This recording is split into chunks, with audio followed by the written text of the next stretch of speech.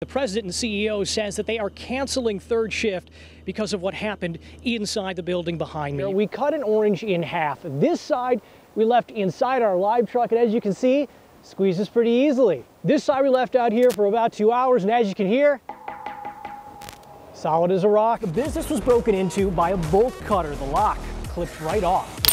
Some call the 60-year-old globetrotter resourceful, brilliant, and rich. Marshals say a millionaire with enough cash to back up his calls. Another letter was sent out, but when it arrived at the new address, Erdman wasn't living there. That's a violation of his parole, and we'll take you right to the activity. You can see over my left shoulder dozens of emergency responder vehicles. All the parties are pretty much on the same page. I'm apparently making lots of friends out here. Thanks, man. We're live at Summerfest. Jeremy Ross, Fox 6 News. The shooting seemed like it wasn't going to stop. After the police tape wrapped around a Milwaukee neighborhood, I just don't understand why they can't. tears and heartache followed. I know it had to be somebody's loved one Why don't they get them off of the ground? because they was crying so hard, man.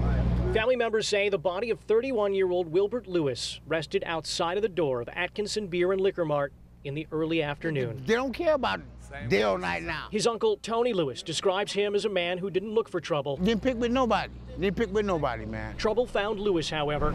He was shot and killed, as was a 49-year-old man. Police say a 48-year-old man was also injured Yes, in a cascade of gunfire. that many shots. Boom, boom, boom, boom, boom, boom, boom, like this. The sounds were especially chilling, given the kind of noise you'd normally hear from the children's park across the street. Who wants their kids to get hit by a stray bullet? You don't want to get hit by a stray bullet.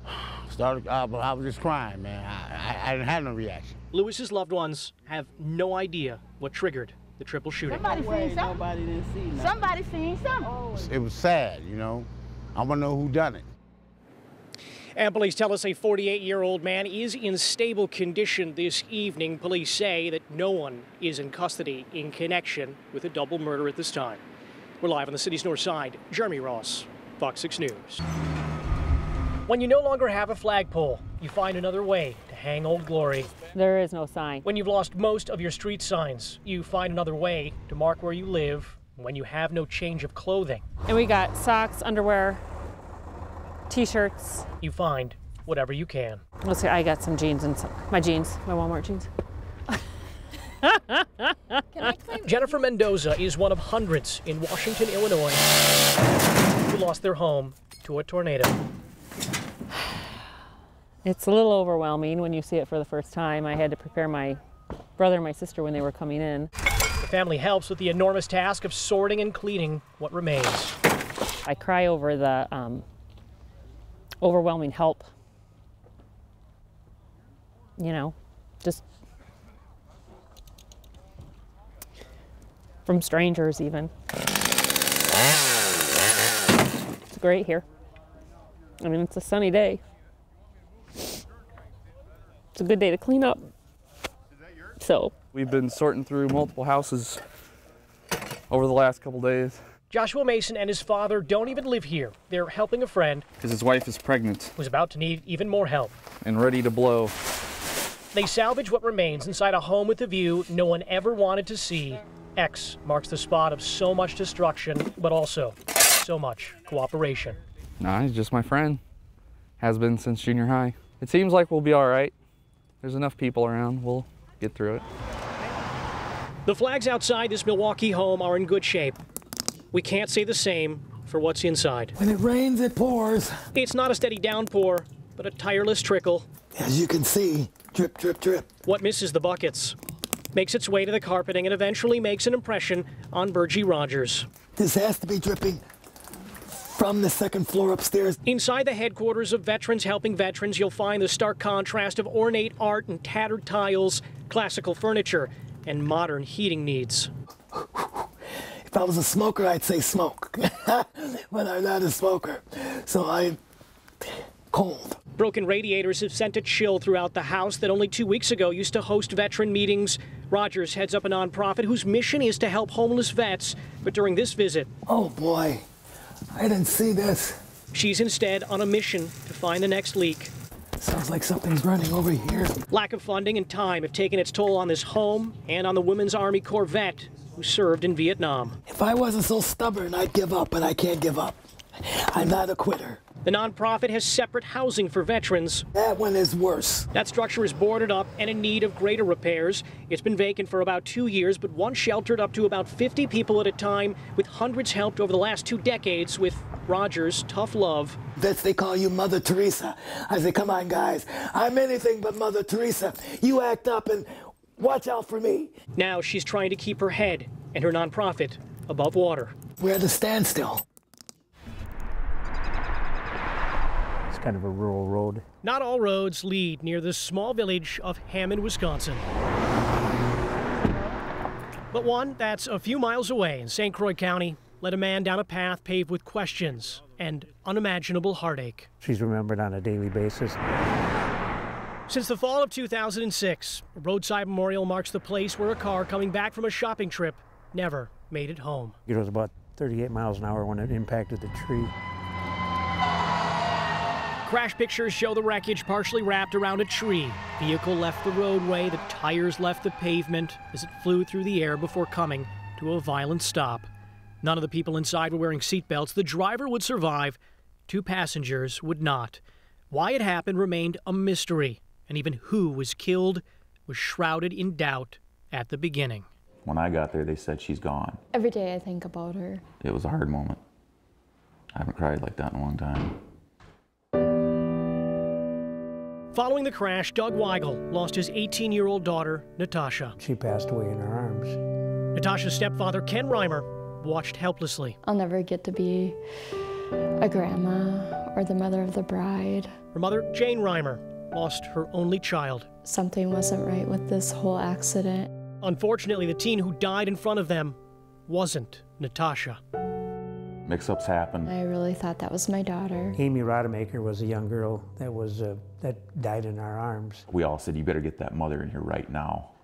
You know, she missed her own daughter. Natasha's friend, 15-year-old Amy Rodemaker, passed away first. She was misidentified at the hospital because of the severity of the injuries.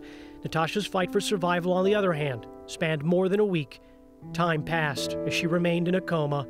On the 11th day in the hospital, her fight came to a tragic end. I spent the first 2 weeks driving home every day after work bawling in my car. I wanted to be there for her in her life, and I'll never have that chance. We've always looked for the answer. We figured it wasn't going to come to us until the day we met these girls, you know, in heaven ourselves, and maybe they'd have the answer for it. About 7 years later, an answer to the roadside question haunting the family was finally delivered. The aha moment, yes. It was actually Valentine's night. In February, General Motors announced the recall of millions of vehicles due to malfunctioning ignition switches, including the Chevrolet Cobalt Natasha and Amy were in.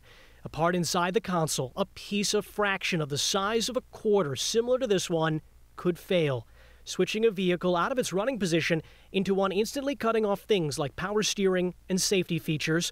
Reimer believes the small amount of weight added to the car ignition key, the keys attached to a keychain, could have led to the fatal failure that ended Natasha's life. That was pulling the key down, or as far as if he had other keys and that on it. It just wasn't strong enough. And there's no words to describe how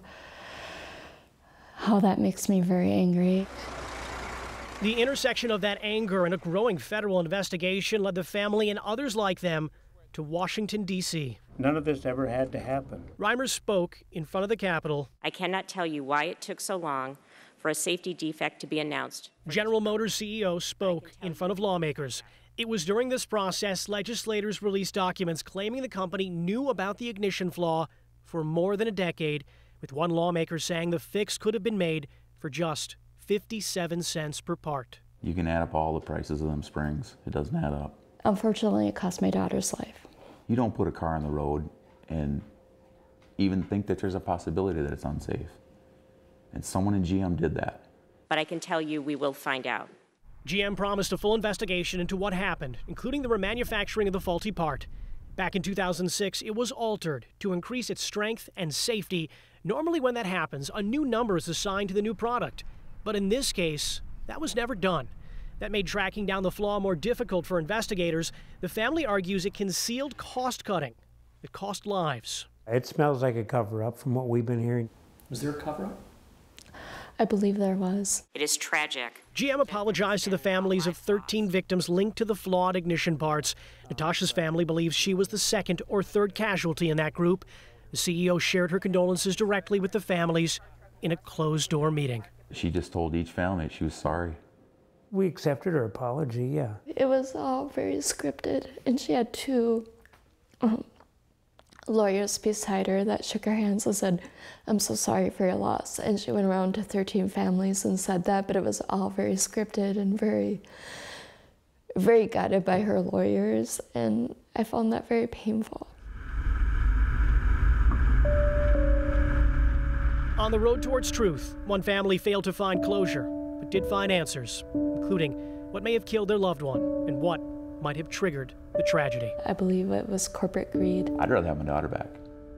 I'd rather have everyone have their child back. But in the end, GM, I hope, gets this right. The General Motors investigation, and perhaps the federal one, could wrap up weeks from now. Both Natasha and Amy's family are part of a lawsuit against General Motors. Natasha's mother is hoping for criminal charges in this matter.